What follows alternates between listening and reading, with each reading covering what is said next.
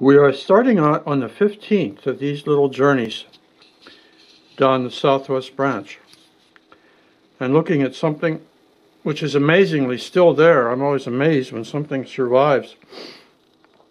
It was property for this was purchased in 1907 by the Arbogast-Brock Company. Arbogast-Brock. And I always say they went out of business because nobody could pronounce their name. They made supposedly unbreakable glass. It was a kind of glass with chicken wire embedded in it to keep it from breaking in the event of a fire, so that the place wouldn't become a flue like a stairwell. And by 1910, the place was in receivership and then went to a sheriff's cell, and the place that became Walworth got hold of it. Now this is a place I really like. I like this shot, not because it's good photography, it sure isn't, but you can see the streetcar barn, the place that was started out as a glass company and became a cafeteria. But over in here you can see stuff that, it's really hard to find any photography of. This is the plate shop of Memphis Steel. This is their boiler house, their powerhouse. Up here is their office. Over here is the crane yard, and of course the southwest branch running down here.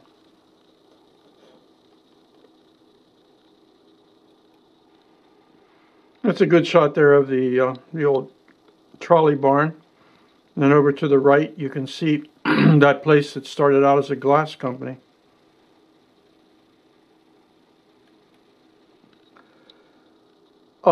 Here is something else that you don't see very often.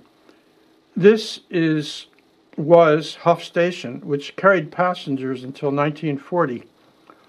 And then after that, of course, they continued to ship freight out of there. This was Walworth's loading platform.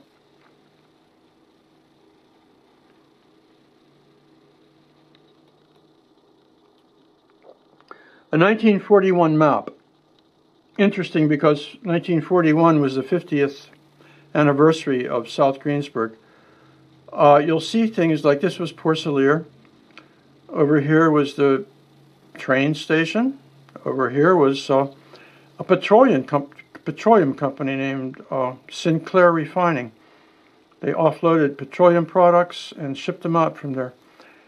Now right here, right along Huff Avenue, was a plot owned by Republic Petroleum. They must have had a gas station there, which I have no knowledge of at all. Down here was the Y that went out to where we'll see in the next production, the mine, Keystone number 2. Down here at the bottom of Calder Street was a place where they made wagons. It was a wagon company called Parr, and you'll see a Parr Street there. And here, this is that place I was talking about. It started out as Parr Wagon Works that made wagons.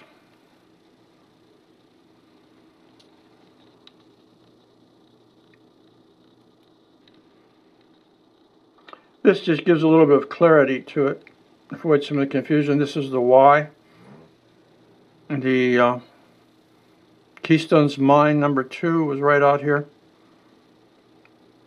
And this is the building that we're going to look at, number 5.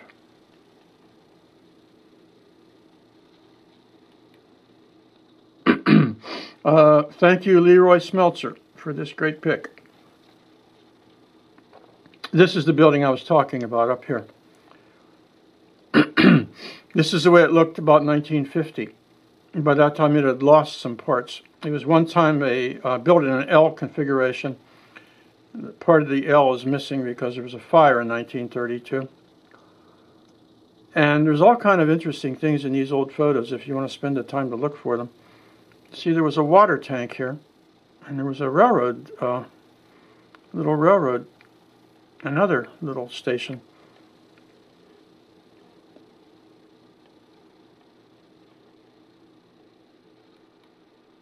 Okay, this is the building that I was pointing out right at the base of Calder Avenue. This is the front of it, about the way it looked in the 1950s. The back of the building, it still sits there. It's still there, but it doesn't have this gable roof anymore. That was destroyed. This shows the Parr plan of lots. Jacob Parr and Company began a wagon company down here. They had a siding. They bought property and put in a plan of lots where they auctioned off lots. There is still a Parr Street, which recalls the time when the Parr Wagon Works were one time located down at the bottom of Calder Street. This is what it looked like. A very bad photo, but it's all we have. Well, I mean, we don't have much more. This part perished in a fire in 1932. This part over here is still with us, but without the gable roof. This is what it looks like in Sanborn mapping. You see the little boiler house to the south of it and the railroad siding.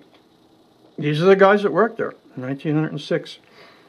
Over here is the one-story part that is still there. This is the two-story part that perished in a fire in 1932.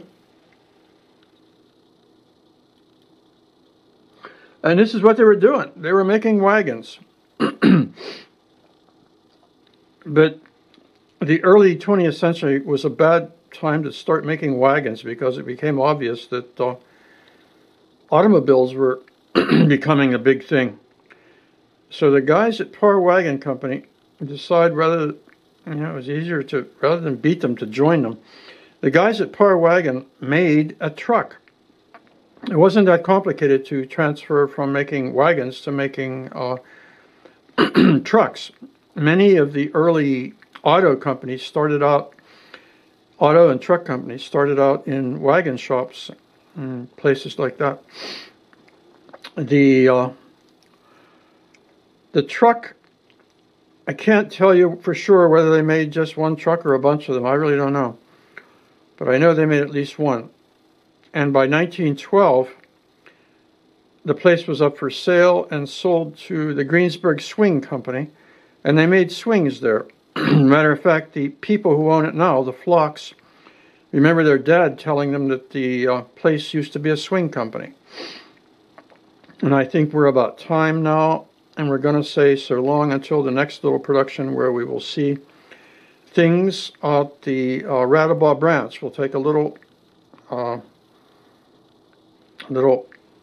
recess from the southwest branch and go out to Radabaugh branch and see a few things out there. Bye-bye now. That's what's there right now.